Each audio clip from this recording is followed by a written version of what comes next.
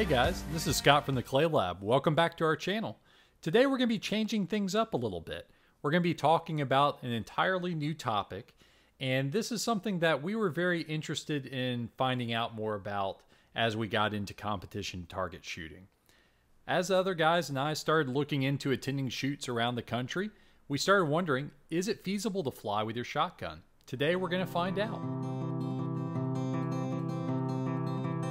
For today's video, Jeremy and I were on our way up to Chicago for the North Central Regional. After a quick check to make sure our bags were on board, we were on our way.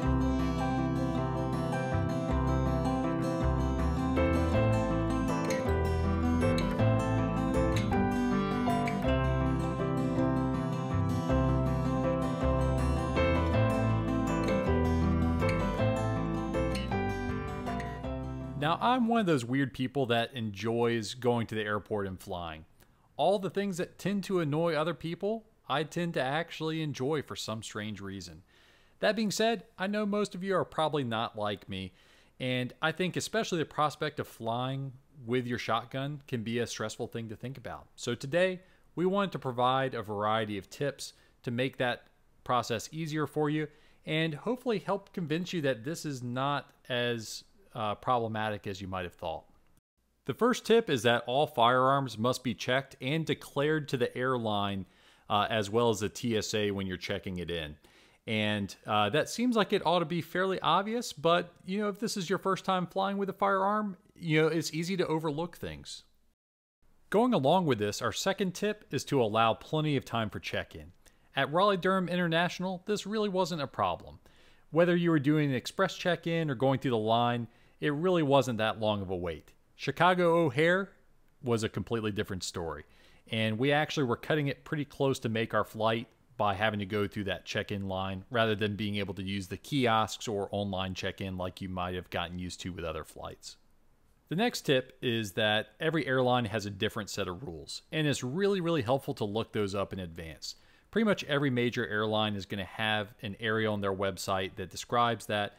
You could probably call the offices of that airline and they could also give you the information over the phone. But just make sure you understand the rules. It'll save you a lot of headaches when you get to the airport.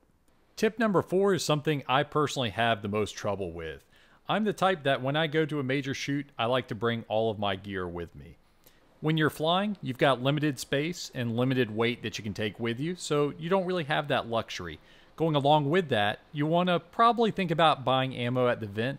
You can take ammo with you, but only in limited amounts, and it has to be in the factory box. Actually, there's your gun case right there.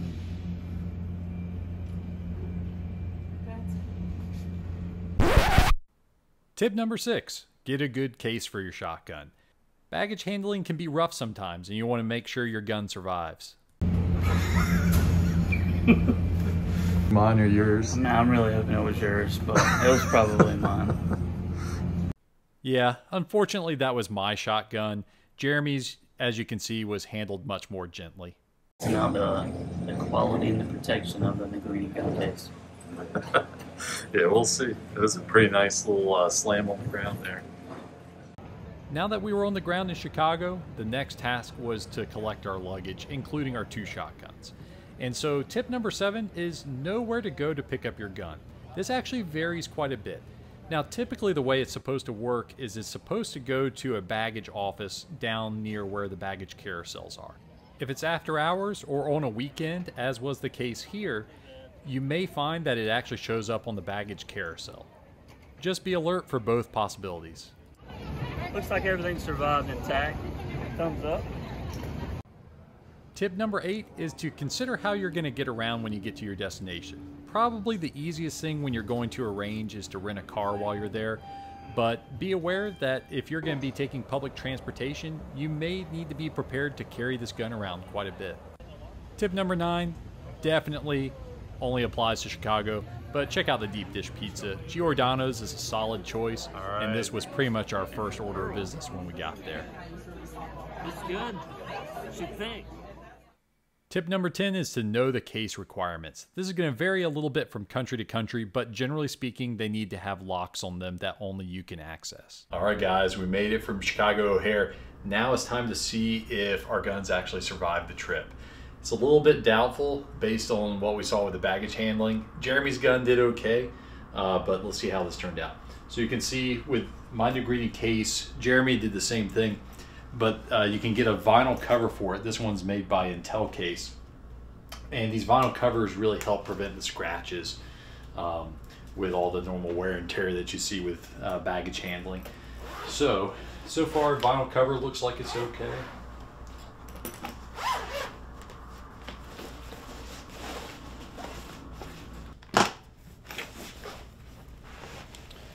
So far so good. As you can see, we didn't really show it at the airport because we didn't want to show the check-in procedure itself, but you have a card that goes in there that's going to vary a little bit by airline, but they just confirmed that your firearm's unloaded. So far so good. Looks like my forend, which is probably one of the more fragile pieces in there, did just fine. And you'll see I actually took up some extra space in the case using some foam that had come with the case, and also some foam I've collected from shipping things recently. So all this is looking pretty good. Let's check the receiver. Yeah, the receiver seems to have survived the journey just fine, so no concerns there. Once again, you can see here with the barrel, there was a little extra space in the case, so I had to put some foam in there just to make sure it's not banging around too much. Yep, barrels appear to be good. So, even though we saw a little bit of rough handling with the bag, it did just fine. So, I have no big concerns. This is now my 4th time flying with a gun. I found it to be a pretty simple, straightforward procedure, and the gun arrived safely within the greeting case. So far so good.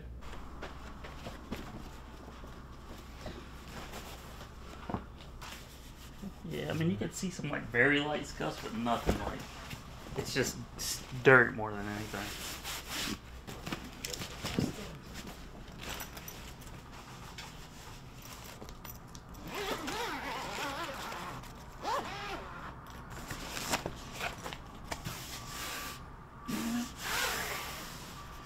No, looks like it survived just fine. Do Jeremy's code here in case anyone wants a blazer gently used.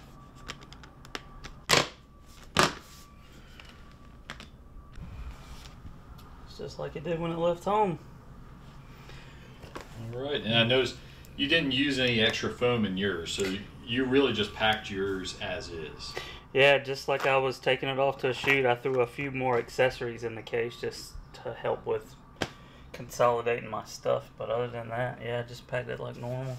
Yeah, so this was actually my first time flying with a firearm. It was super easy.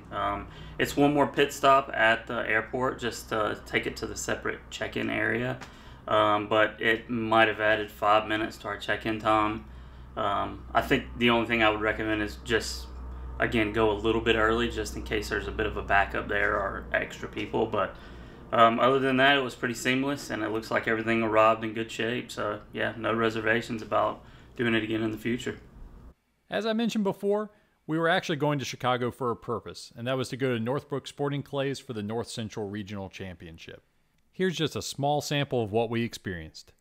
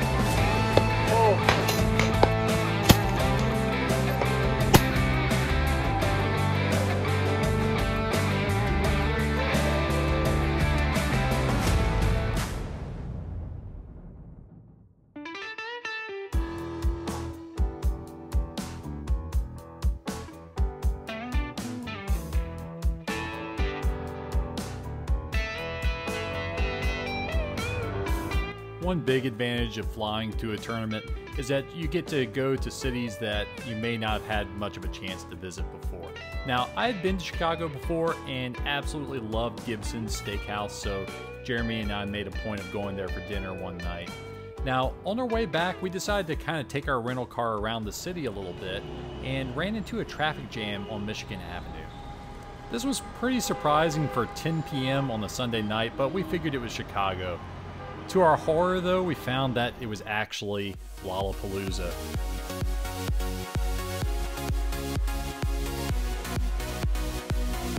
This huge music festival attracts more than 100,000 people to Chicago every year, and unfortunately, it was ending just as we were driving by. We literally sat there for about an hour and a half. As we were sitting there, Jeremy and I both realized just how old we are now. And I guess it should have been obvious before, but, that really just kind of confirmed it. So anyway, tip number 11 for flying with your shotgun is avoid Lollapalooza. Now, we were kind of having fun with this episode, but really, I hope the point that we're getting across is that it's actually pretty easy to fly to a tournament. This doesn't have to be an intimidating process for you. Main thing is to know the rules before you get there to the airport, account for enough time, and just make sure that you're smart about how you're packing. For now, thanks for watching today's video. Please hit the comments and let us know what your experience has been with flying with a shotgun, and let us know if there are any tips that we missed. We're always open for ideas. Do you see him? There he is, straight ahead. Go get him.